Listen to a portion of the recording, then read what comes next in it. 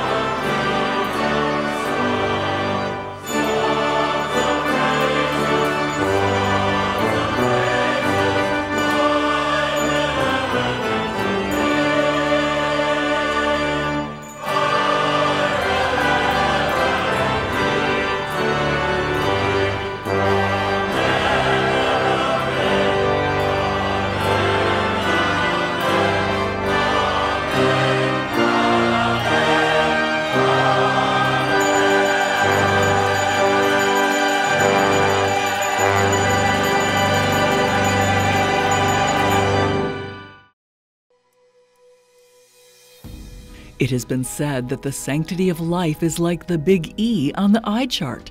Those who can't see that life is sacred can't clearly see or understand any other moral issue facing mankind. The sanctity of life is not just some odd little view off on the side that we can ignore. It is the foundation of Western civilization. In the powerful booklet, Life, an Inalienable Right, co-authors Dr. D. James Kennedy and Dr. Jerry Newcomb look at some of the most compelling issues surrounding the sanctity of human life. For your generous donation toward the work of this ministry, we'll send you the booklet Life, an Inalienable Right to help you clearly articulate and defend the sanctity of human life as the foundation for not only a Christian worldview, but for civilization itself.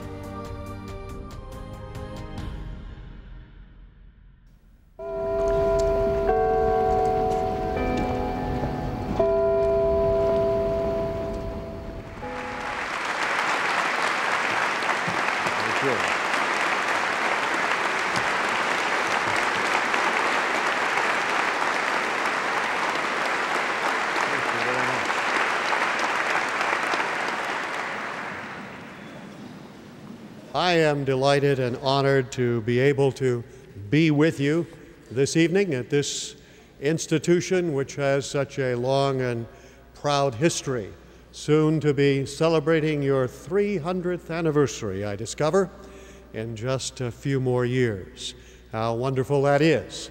And of course, I felt quite at home when I was informed that this organization was founded by 10 clergymen who were noted as learned members of the community desiring a school, an institution for teaching arts and sciences, and propagating the Christian religion.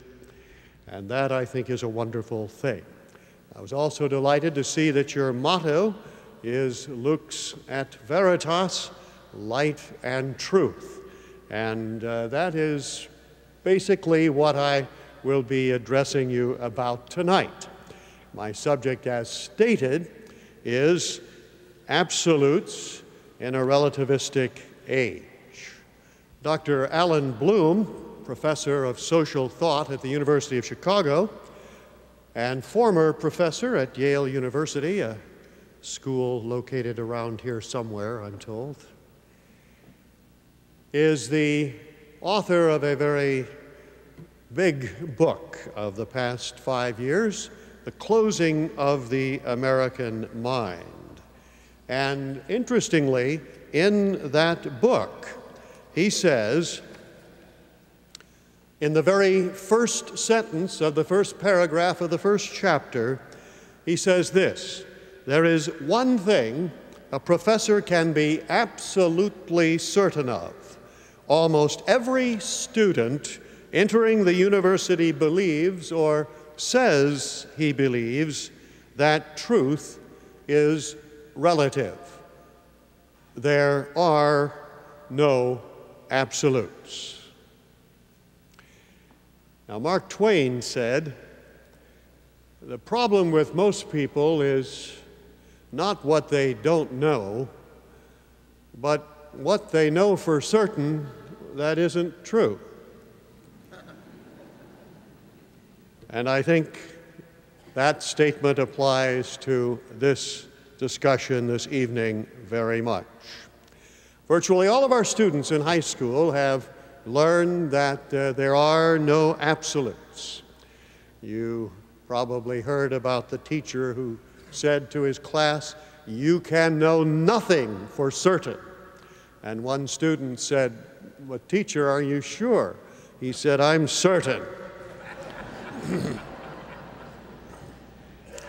And if you were to ask a high school graduate how it is that there are no absolutes, how it is that everything is relative and all truth is relative, he will either look at you blankly and not have the faintest idea why that is so, other than that he has been told it is so, or he may, if he is somewhat more erudite, tell you, "Haven't you ever heard of Einstein? Where have you been for the past 50 years? Haven't you ever read the theory of relativity? Don't you know that we live in a relativistic universe and that everything is relative?" And that settles the matter. Einstein said it, and it must be so. No, he didn't. This is what he said: relativity applies to the realm of physics, not ethics.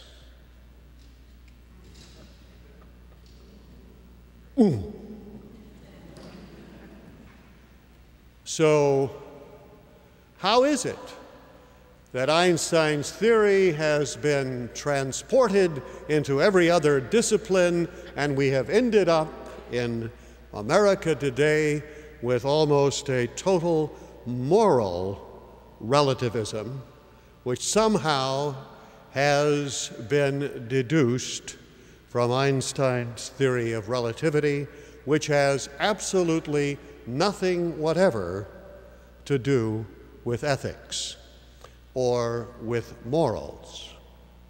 Now, sometimes students don't realize that when a teacher or a professor says there are no absolutes, you need to understand what he is saying.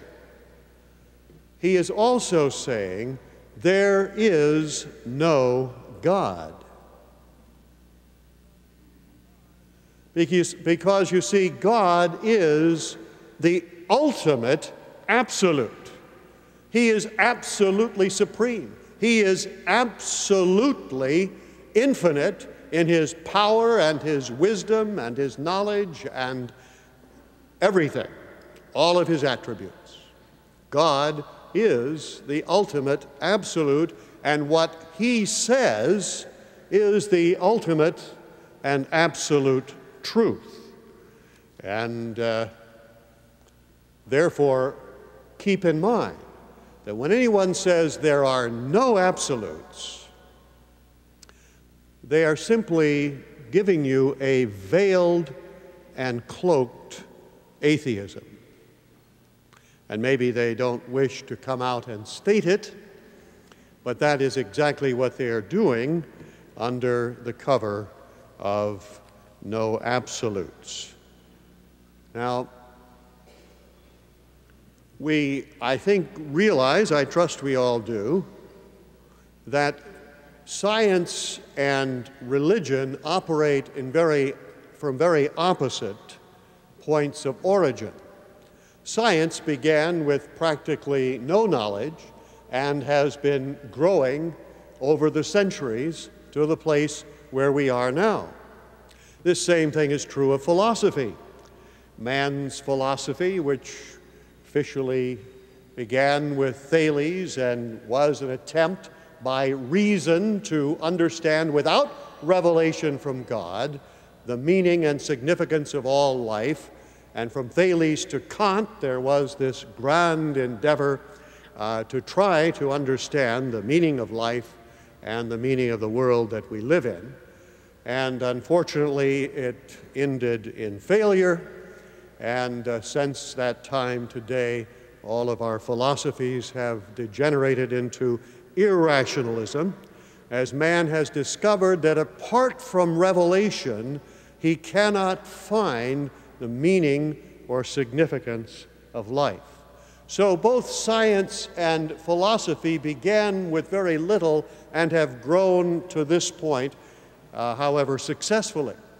However, religion, at least the Christian religion, and I speak, of course, as a Christian minister, begins with the revelation of God given to us in His Word, and that began with perfection. It's not, Christianity is not man's effort to try to find God. It is God's revelation of Himself to man. So one begins at 0 and tries to work its way up. The other one begins at 100%. And unfortunately, too often we distort that through the years. But they operate on a very, very different kind of principle. Not only is it true that when a person says there are no absolutes, are they saying that there is no God? They're also saying that there is no Word of God, that the Scriptures are not the Word of God. Now, the Bible says over and over again, Jesus said of the Word, "Thy word is truth," and that heaven and earth shall pass away, but one jot or one tittle of the law shall in no wise pass away till all be fulfilled. The Bible says that it is truth. It is truth revealed from God. Therefore, it is absolutely true. When God's Word says something, that is the Word of God, and that is true. Now, that is not based merely on some predilection on my part or those that believe, but it is based upon evidence. God gives evidence whereby we may know that the Scriptures are indeed the Word of God. Evidence which has convinced hundreds of millions of people over the years. Now, when people say that there are no absolutes, they are also saying that Jesus Christ is not the Son of God. Because as God the Son, He Himself is absolute. He is without sin, without imperfection. He was the altogether perfect one. So keep in mind that whenever a person says there are no absolutes, they are saying there is no God, the Bible is not the Word of God, and Jesus Christ is not the Son of God. And I think that we need to see that that is quite a lot of transporting the truths from physics into the realm of religion and morality. Now, with relativistic morals, there also comes subjectivism. And there is no objective standard outside. And now today we no longer talk about morals, we talk about values, a term that Nietzsche gave to us. And values are simply anything that anyone chooses to place a value upon. And somehow we have come to the place of believing that every person has some authority to decide whatever is good or bad for him, whatever is right or wrong, whatever is of value and what is not of value. And of course, a corollary of that is that he cannot impose that upon anyone else. You can't impose your values on someone else. That's absolutely true, as long as you're talking about merely values which we have simply accepted. God's law, however, applies to all created beings because he is the creator, and he will apply it to all of them without exception. Another corollary of that is that since our values and mores do not come from God, they must come from some source that influences us, and that is cultural. So these values, these morals are relativistic, they are individual, they are subjective, and they are culturally induced. Now, however, we find that we can't live with that kind of a view of life. One of the most interesting examples of how we can't live with that took place at the Nuremberg trials after World War II. You may recall that the Nazi leaders were brought up before that court, and they were charged with all manner of crimes and slaughtering millions and millions of Jews and other people. What was their defense? They were very clever. They said, "We have done nothing wrong." The Supreme Court of Germany declared that Jews were non-people, non-persons, that we were told the laws would pass that they could be killed. We did nothing illegal, we did nothing immoral, and who are you to come over here and impose your morals on us? The very thing that had been taught in every university in the world for the previous 50 years, absolutely through the Allied attorneys for a 50-yard loss. They didn't know what to say. If everything is absolute, if there are no absolutes rather, if everything is relativistic, if everything is culturally induced, if we cannot impose our culture upon another culture, then how dare we say that the Nazis were wrong for killing millions of people? Well, they were so taken back that after huddling for some time, they finally decided that they would retreat. Since they apparently were not willing to retreat to the moral law of God, they retreated to natural law, which had been held down through many, many centuries, less precise, more vague, but nevertheless still having some moral content to it. And they appealed to natural law, and it was on that basis that the Nazis were convicted. That same natural law that Clarence Thomas was so viciously criticized for holding to. You remember that? Yes, it becomes very difficult to live in a completely relativistic world. One person says, we don't live our lives relativistically. If you're waiting in your car at a train crossing and there's a train, huge train coming at 60 miles an hour, you know that if you get your car out in front of that train, you know that you're not going to be relatively dead. You're going to be absolutely dead. We can't live by that. And numerous social critics and philosophers and social scientists are saying that it is this view of moral relativism that is absolutely causing the morality of this nation to crumble before our eyes. But over against the moral relativism of our time, I think we need desperately to reassert the fact of what Jesus Christ said. He said, "Ye shall know the truth, and the truth shall make you free." John 8:32. Ye shall know the truth, and the truth shall make you free. Now, we are told that we can't know truth, that we can't know anything for certain. Now, granted that science only gives high probabilities, but through revelation, the religion, we can know the truth. The scriptures say these things are written that you may know that you have eternal life. I'm happy to say that I know that I have eternal life. I know that should I die today, I will be with Christ forever. I have not always known that. But when I was a young man, about 2 years after college, I heard the gospel and I came to know that. I was sitting on a plane some months ago when they declared that they didn't know that the wheels were down and they were going to have a crash landing, and people started wailing and crying and weeping. It was a very interesting thing. And there was a Christian lady I knew right across from me, and I was talking to her. I was trying to talk to her loud enough so that other people could be encouraged. And the man next to me, he couldn't understand it. How can you talk like that? I said, well, if the plane goes down, I go up.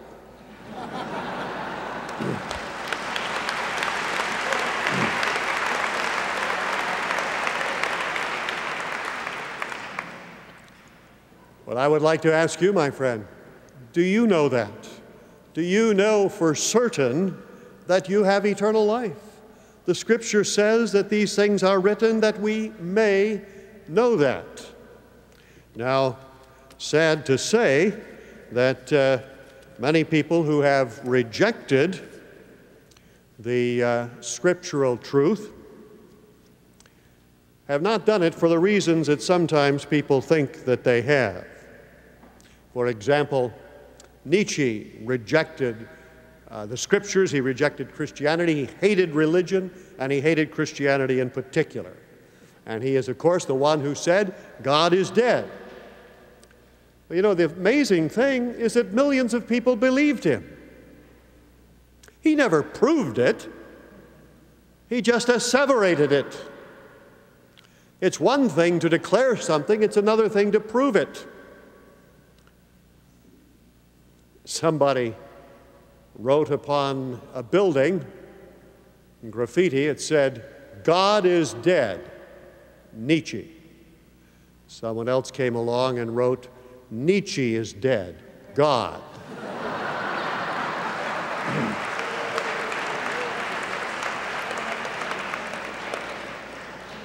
It's better to debate an issue before settling it, said one philosopher, than settling an issue before debating it. And that's exactly what Nietzsche did. But let me tell you, no one has ever proved that God is dead or that God doesn't exist. In fact, atheism, if you don't know it, is irrational. I wonder how many people are aware of that.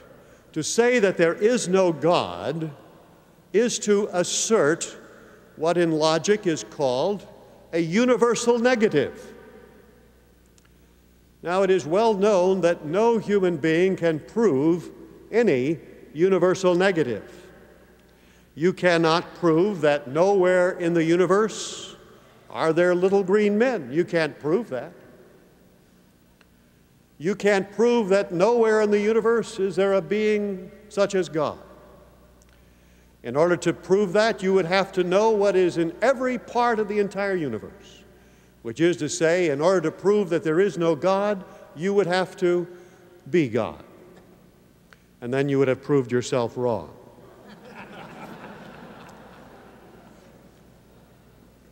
And we need also to remember that there is a moral element in the hearts of men that cause them to reject God. For example, Bertrand Russell, a brilliant philosopher of the 20th century, strongly anti-Christian. He wrote a book, Why I Am Not a Christian. Someone else wrote a book, Why I Am Not an Atheist. But he said, science can't dictate to philosophy. They can't tell me that life has no meaning.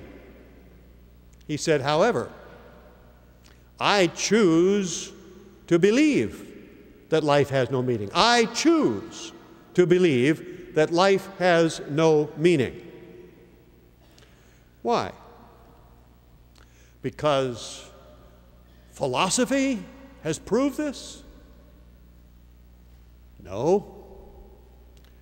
Because that frees me up, he said, to my erotic and political choices. He was a radical socialist and a radical immoralist as well. Multiple marriages and divorces, and the president of one of the divorce courts, when granting the divorce to his wife, said that he was not only a roue who had committed multiple adulteries, but he committed adulteries of the type that no decent adulterer would even commit. He seduced everybody that came across his path. When he was invited to stay at the home of a friend of his who was a physician for 2 nights, on the second night he spent the night seducing the man's teenage daughter. No wonder he didn't want to be a Christian. It would definitely have interfered with his sexual mores. No, there is a nature about man that is fallen, and a nature which causes people not to want to believe that there is a creator, because they do not want to believe that this creator is a lawgiver, and that this lawgiver is going to be their judge and hold them responsible for what they have done in their lives. They don't want to believe that. God has placed immortality within the heart of man, and we can't get around it. There are those who have denied it, but what do they have? What is their lives? What are their lives like? The most militant atheist and skeptic of the first quarter of this century was Robert Ingersoll, a brilliant and very eloquent man. He spent his life going around lecturing against God, Christianity, and the Bible. And then his brother died. What do you do if you're an atheist and a relative dies? You can hardly call clergymen. So he said that he would preach the funeral. And so at the graveside, he preached the funeral oration. And this is what he said: whether in mid-sea or amidst the breakers on the farther shore, a wreck must mark at last the end of each and all. And every life, no matter whether every hour was filled with joy and every moment jeweled with love, must at its end become a tragedy as deep and as dark as can be woven out of the warp and woof of mystery and death. Life is a narrow veil between twin peaks of eternity. We strive in vain to look beyond the heights. We cry aloud, and the only answer is the echo of our wailing cry. The most eloquent, original, imaginative, persuasive advocate of atheism that ever lived was no doubt Nietzsche. He fashioned the 20th century.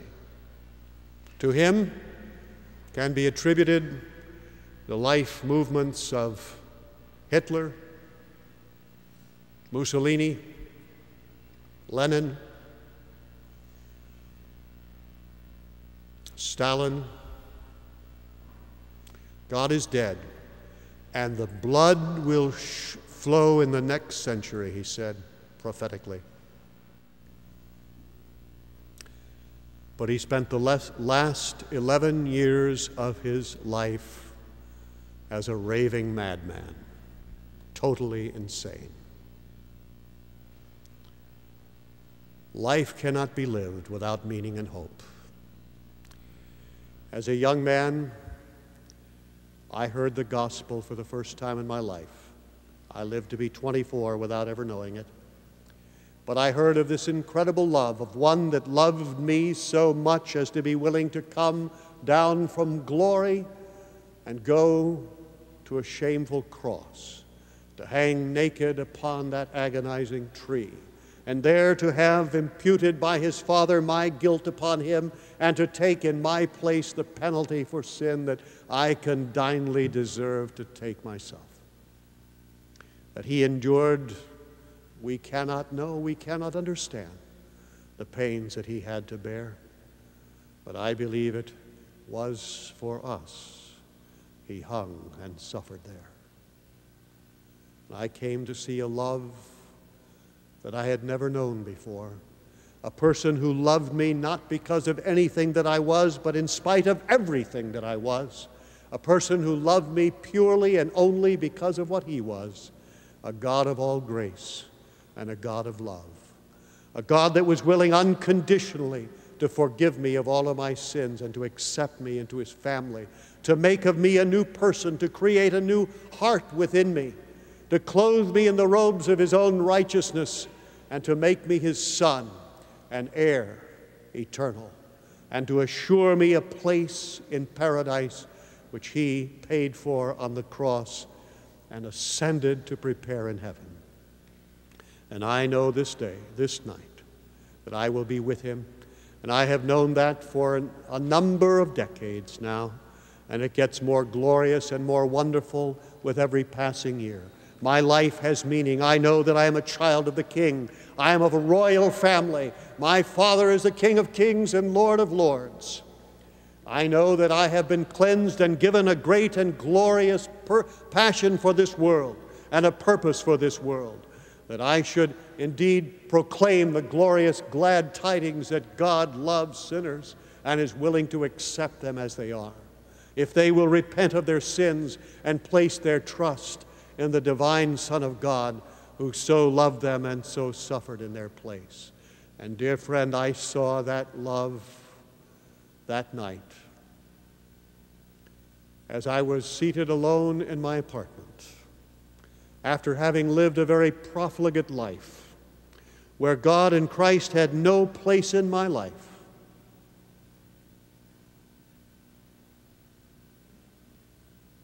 And I want you to know that my heart melted before that love, and I slipped out of that easy chair onto my knees for the first time in my adult life. And I said, "Oh God, I didn't know. I didn't know. Forgive me. Forgive me." I didn't see any angels. I heard no angelic choirs. But I stood up from that prayer a different man. The next morning, while I was shaving, I remember the thought came into my mind.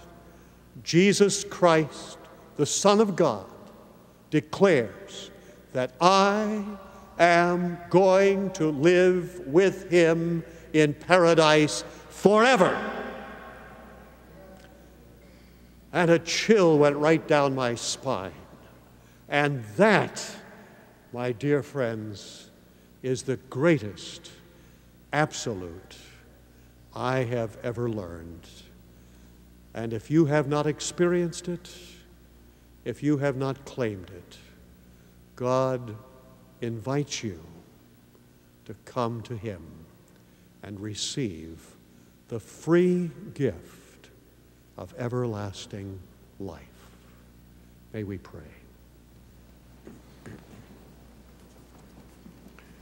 O God, thou hast made us for thyself, and our hearts are restless till they rest in thee. And there are some here tonight, Lord, whose hearts are just that way.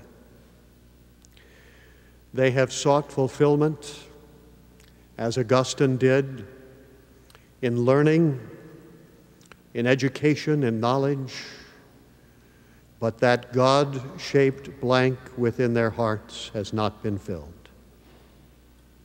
Lord, I pray that right now you will enable them, as so many have done before, to say, "O Christ, I surrender my life to you. I know I'm a sinner. Underneath all of the pretensions, I know that I have done many things that I am ashamed of. How must you, the all-holy God, look upon them?"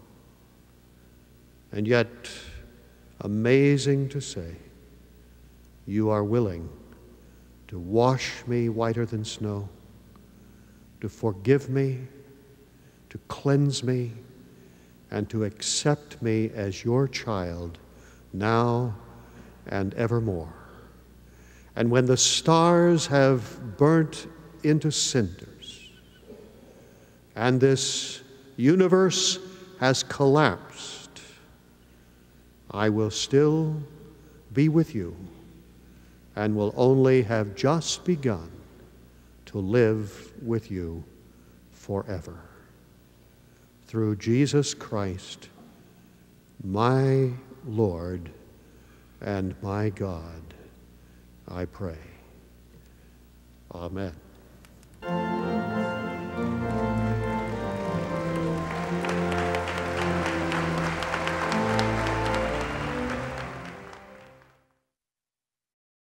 Hello, I'm Rob Pacienza, Senior Pastor of Coral Ridge Presbyterian Church, founded by Dr. D. James Kennedy.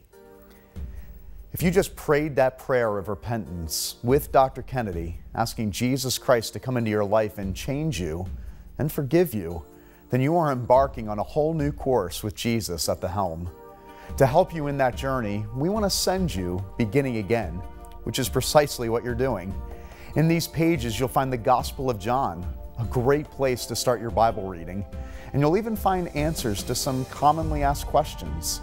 It's yours when you write to our address or call our toll-free number. Just ask for Beginning Again, and may God richly bless you.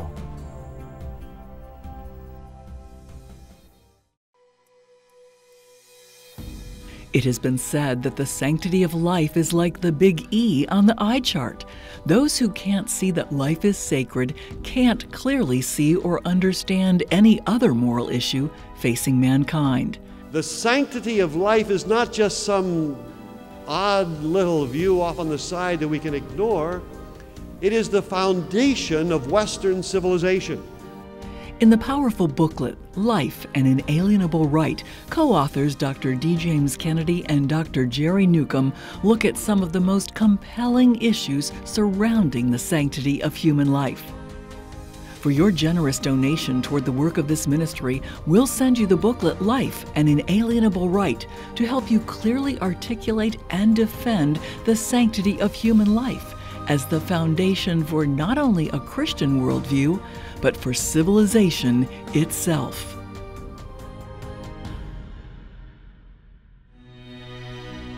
This has been a production of D. James Kennedy Ministries.